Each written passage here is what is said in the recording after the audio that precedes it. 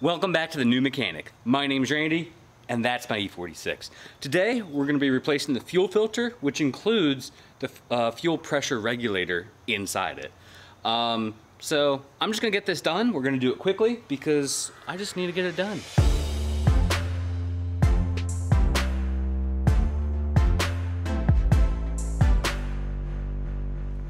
Alright, so this is going to be a short video because frankly I just want to get this done. It's really not that complicated. We're going to jack up the car. There's a few screws or bolts that we have to take out to get to this. There's like a plate on top of it. Then we just have to take off each of the fuel lines and whatnot and put the new one in. So it's not going to be bad, but we just got to get it done. Also, please ignore all the black and the blurred out areas. It's the car that I have not revealed yet. Alright, so after jacking it up, getting it on jack stands, we gotta relieve the fuel pressure. And there's a couple ways you can do this. Some people pull the fuse and then run the car. It'll run until it uses all the fuel.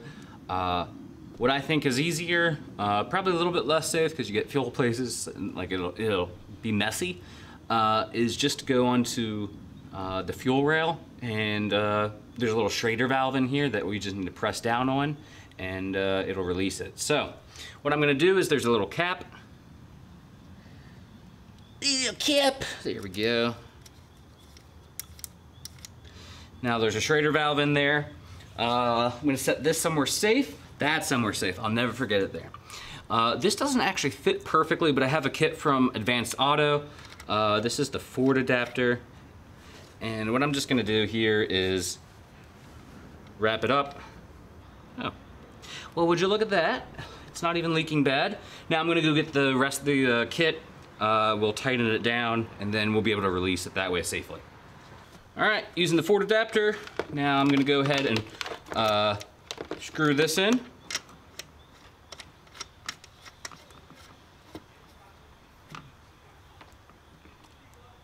All right, so technically I could read some fuel pressure if there was, but I'm just gonna press this little valve here.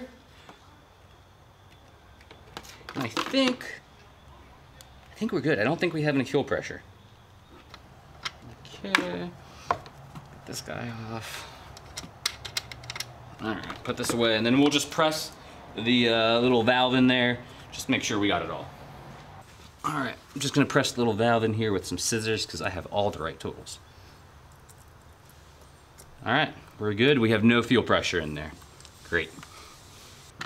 And while I'm still up here, let's put the cap back on. Also, forgot to mention, I already took off the cover up here. Your engine might not have the cover because someone took it off and never put it back on. But there's a cover right here that goes over top of here, so just take it off. There's 2 bolts. Pretty simple. All right, so we got to go up underneath the driver's side tire, just like that. All right, so what we're gonna need is an 8mm wrench, and I also assume a flathead screwdriver like this, because we gotta take off some of the fuel lines. So let's go ahead and take off this cover. There's definitely one here, here, back here. There might be one back somewhere that I can't see right now, but we're gonna start with these 3.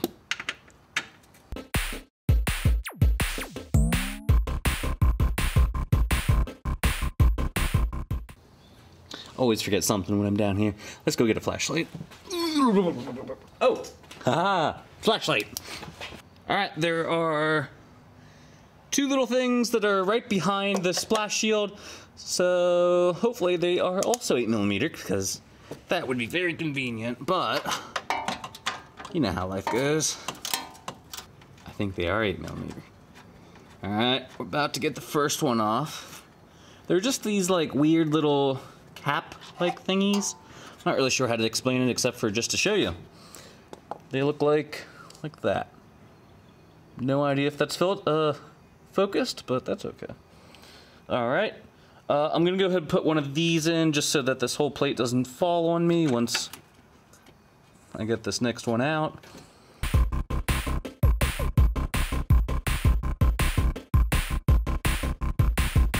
It might be helpful if you raise the back end too and get bigger jack stands, but I'm just a new mechanic.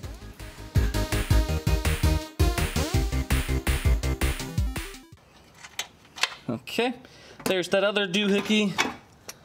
Now we can go ahead, take this one out. Whoop, dropped it. That's okay. And presto, we got this splash shield out. Alright. Alright, so this is right here what we are replacing. Not too bad. We got a couple flathead pipe clamps that we got to do here. We got this guy that I actually replaced. That's why there's a weird connector here.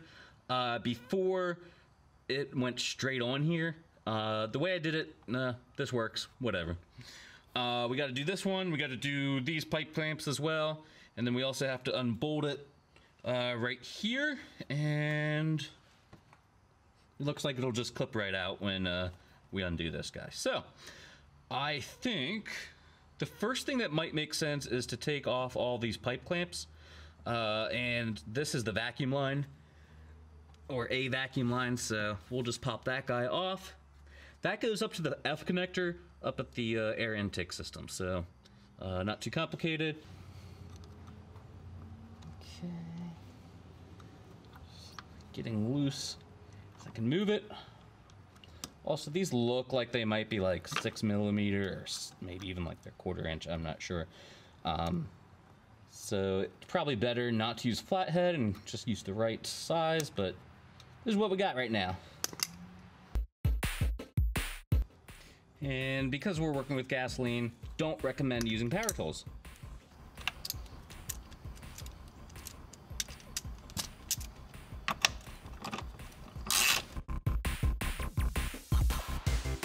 Now in theory, woo, made a bad noise, but that's okay. So we got this off the body, but now we got to figure out how to get these fuel hoses off nicely without breaking the rubber, because I would like to reuse the rubber, without breaking the hoses that are holding it up.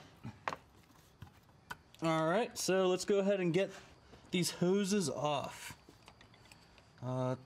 This has been a pain because I've actually been working on this off camera. So let's see if I can come up with a good solution here. Off of the one from behind. It's a little bit bigger. This one's really rusty.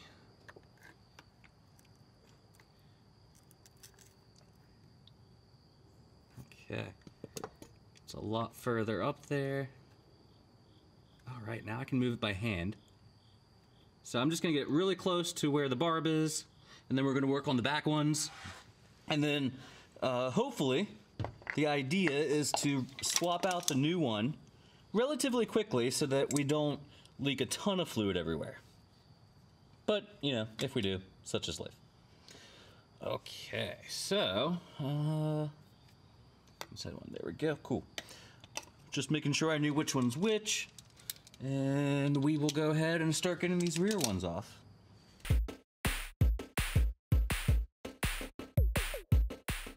Alright, so, this goes to the front like this sits like this, and I'm just going to go ahead and pop one off, slide it on the other. Okay, cool. Got one. We're dripping a lot of fluid, that's okay.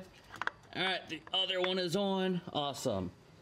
Now, the fuel filter has fuel in it, which shouldn't be surprising. Go ahead and pull that off. Try to get this one in. There we go. Cool. We are good. We're going to go ahead and wipe everything up real quick and get the old fuel filter out of here. I'll wipe this down a little bit. Well, that's exciting. We got the new one on. I hope it's a new one. Just kidding. It's got to be the new one. Okay. So, let's get all these fully on.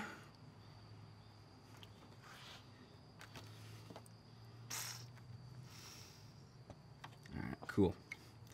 You are fully on. We'll go ahead and tighten these down. So, I've heard that you're supposed to replace these. I didn't, because I don't have them, but these are actually a little bit different than hose clamps. These are made in such a way that apparently is not supposed to puncture or damage the rubber here, these little rubber tubes. So if you replace them, great. If you don't, well, it's not my fault because I told you you probably should. There we go, that one is nice and tight. We're gonna put this F connector back on. Great, F connector's on. Let's do these back two.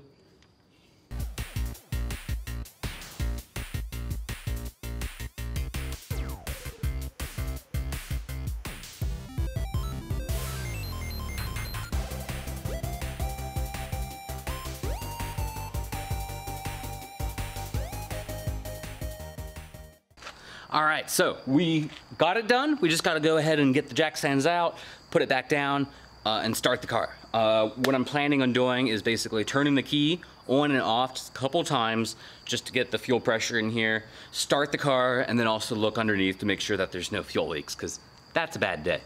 But hopefully this brings our fuel trims back down. And yeah, so hopefully you learned something. Hopefully you can change your fuel filter pretty easily in the future.